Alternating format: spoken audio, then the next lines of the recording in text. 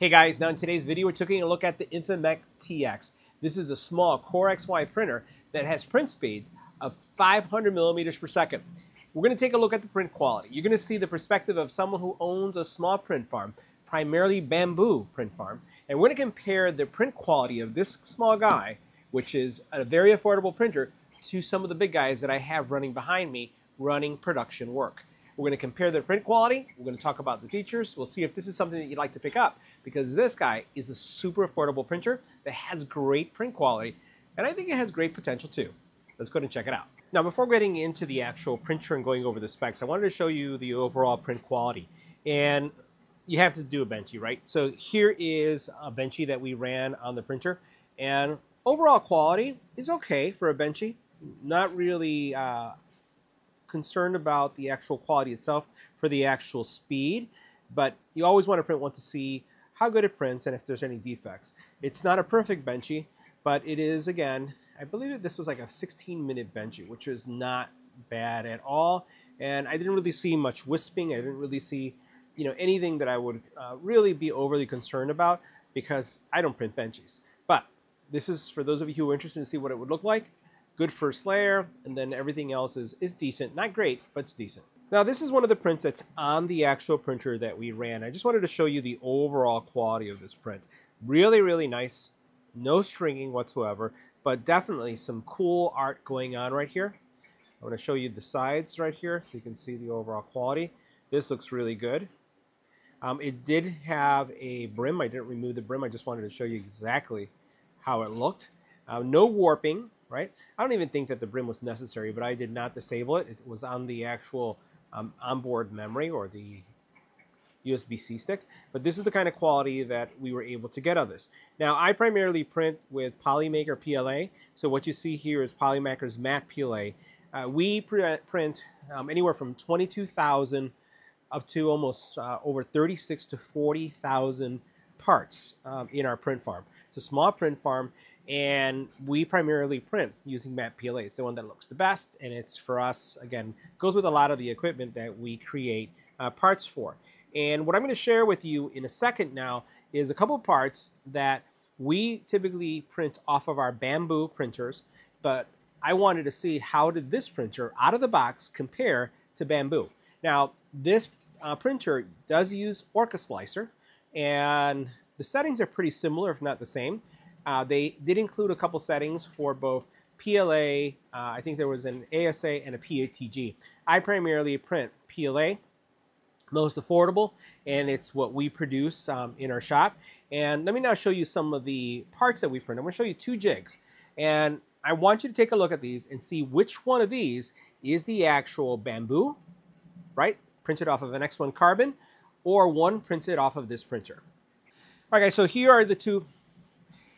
Now, one of the parts that we print on, one of the parts that we print in our farm are jigs for creators, for makers, for laser engravers.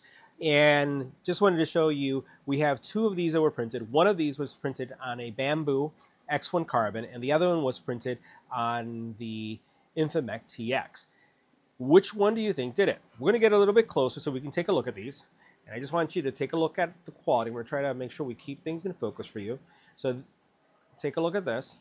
This is a jig for dog tags, right? That would be used on a laser, right? You can see over here there is some elephant foot going on right here, right? It would have to be cleaned up. And then over here, you see the other jig. No cleaning on this one. No elephant foot whatsoever.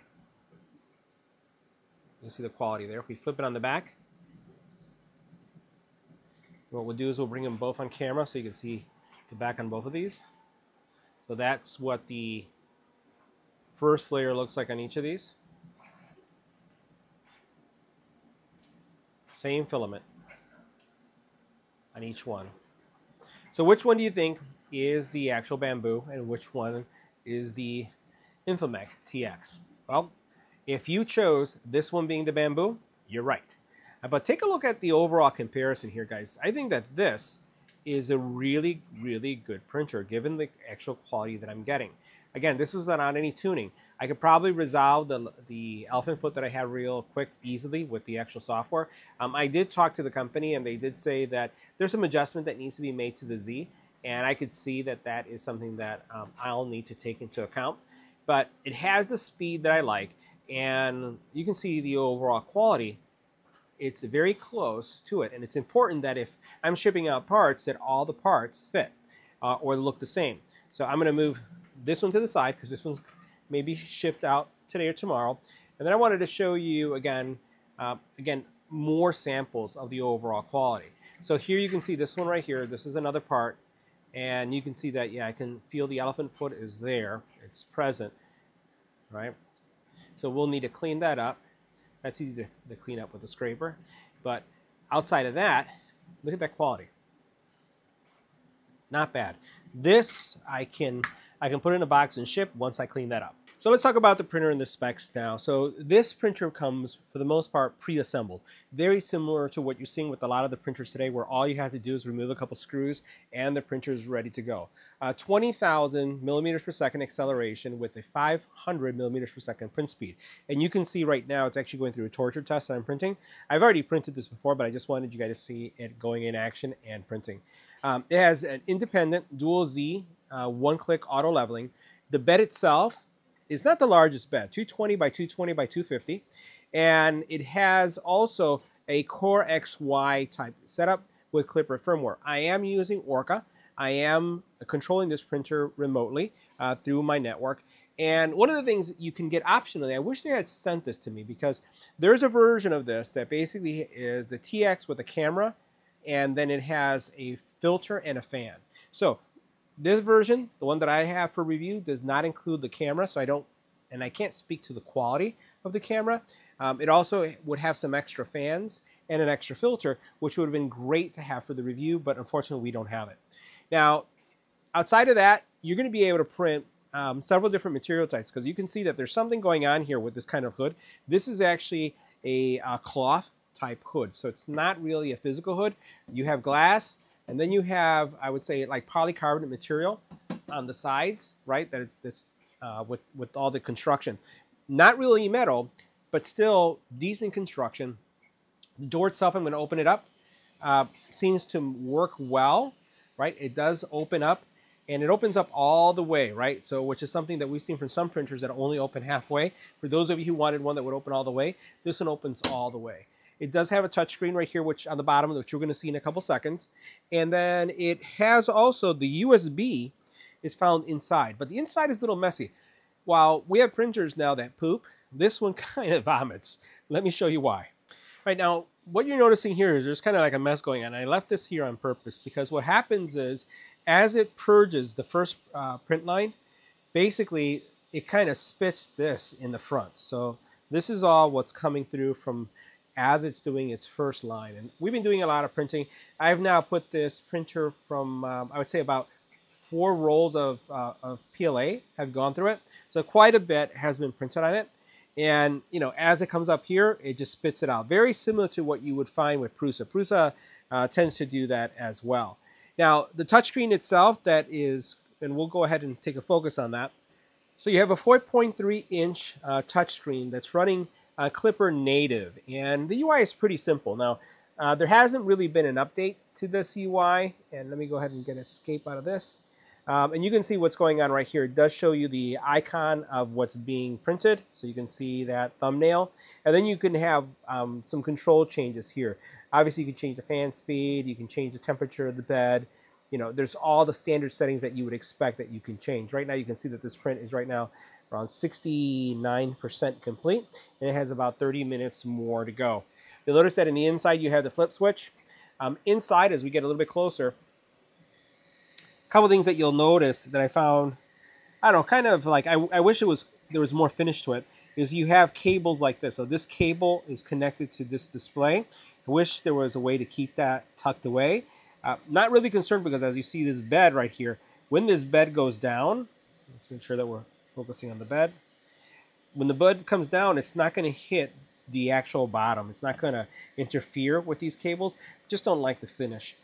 Because of how the power supply is kind of raised inside, what I find also is there's a lot of debris that gets collected in here. So you can see, this is all strips of PLA that just come off as we're working in the inside. Now the printer is relatively quiet. As we take a look at what's going on inside, you can see that there is a print taking place, and the quality, and I will show you what this print looks like in a couple seconds, is rather good, right? For this, especially not tuning it just out of the box. I like seeing how well a printer will work, almost as if I would expect it to be an appliance. And I expect it just to work out of the box and to give me some good prints. I prefer not to tinker. I prefer for things to just work and to work well. And this one I would say is close to that category. There are just some small tweaks that I see here. It's not perfect, but it's also not terribly bad. I was really surprised when I got this printer and tested to see how well it worked right out of the box. Now the thing that you'll see here is also there's a PI sheet. PI is included. I've had no sticking issues whatsoever with this. And no glue sticks, nothing like that, even though there's a glue stick indicator here. I've had no problems with it. When it cools off, prints fall off easy. One thing I wanted to mention is that you will see that there's a USB stick here, right? There's your flip switch to turn it on.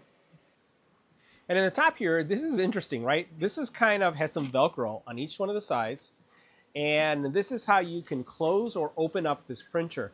So depending on the type of material that you're printing, you can actually have that open or close. You should be able to print PETG. You should be able to print ASA on this.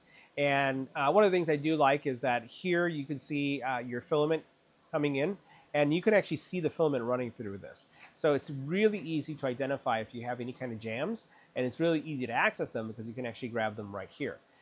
Standard Core XY experience, what you would expect from a Core XY printer, except this one has some really good print quality for the price point, and then also for the fact that it is so small. I wish this was 350, 330, 300, much larger, and then they would have a really significant player with this speed, this quality, and then, I would love to see some more standard features. Like I think nowadays having a camera is standard for remote viewing, and being able to view this remotely, having a mobile app is also, I think, a must-have, and it's a standard. Now, what you can do too is in that extra kit in the back here, there's actually a carbon filter that would go here. We don't have it because we don't have that expansion kit. But then once you're done, all you have to do is close this up. Now I could give this a little bit more rigidity, this thing right here, because there's actually a base that goes inside. I haven't put it on, but all you do is just Velcro it down, and then you're good for any kind of material that requires it to be enclosed and for the temperature to grow inside of the printer. Simply, it doesn't have a heater, but what's coming off of the print bed is enough.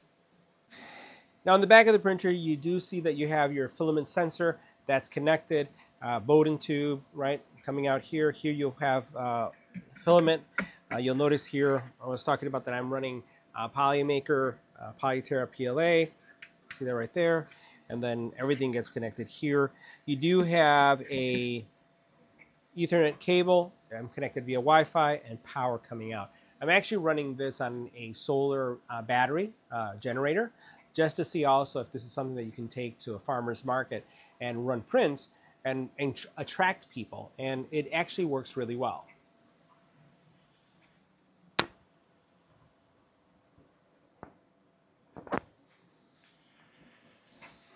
Now, for those of you who would consider taking something like this to a farmer's market or some type of flea market or any type of market we're going to be selling, the actual printer, when running at this speed, consumes 80 watts. That's just an FYI, so if you want to have an external battery that you can carry and take with you, that's something that you can do as well. All right, so how well did this printer do with this test? It did really well. I am kind of butterfingers. I dropped it, so I broke off some of the tips, but all the tips printed well. For those of you who are curious on the actual quality, let's go ahead and get a little bit closer to it so you can see what that looks like. All right. You can see that right there. That looks good. I see some artifacts here. Right. There's definitely some elephant foot type issues going on right here. It's a little bit too low, so it's kind of squished. Something that I'll address a little bit later. You can see some defects here. All right. Let me go around here so you can see this. These come out, right? Lost 2 already, but they will come out, so I'll push that guy down. This guy down, comes out. Not a problem. So you can see how that looks. I think that this is a pass from a test perspective. The overhead looks good. It's just right here that I saw some defects, but besides that, I don't think it's a bad print at all, especially at this price point. So the question that many of you ask, is this a printer to pick up? Would you purchase it? Well, this is a sub $500 printer that has fantastic speed, great quality, and it just works. We've been putting it through its paces. We've gone through 4 rolls of filament, haven't had a failure yet. And I'd say that this is definitely a buy. So if you're looking for a smaller printer, smaller footprint, something that's affordable, and you want it to print, you should check this one out. See you in the next video.